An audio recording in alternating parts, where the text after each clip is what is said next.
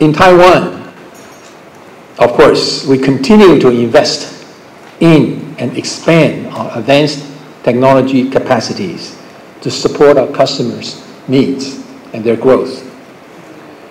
Given the robust multi-year demand for our 3nm technologies, we are expanding our 3nm capacity in Tainan Science Park. We are also preparing our M2 volume production starting in 2025. We plan to build multiple fabs or multiple phases of 2nm technologies in both Hsinchu and Kaohsiung Science Parks to support the strong structural demand from our customer, CC just mentioned. TSMC's mission is to be the trusted technology and capacity provider for the global logic IC industry for years to come.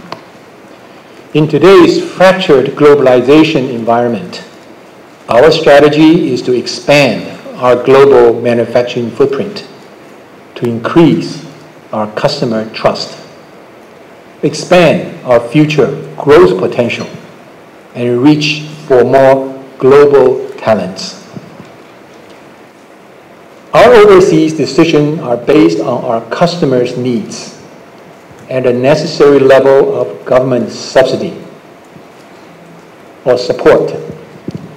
This is to maximize the value for our shareholders. Firstly, in Japan, we are building a specialty technology fab in Kumamoto, which will utilize 12 and 16 nanometer and 22 and 28 nanometer process technologies. We will hold an opening ceremony for this fab on February 24th, next month.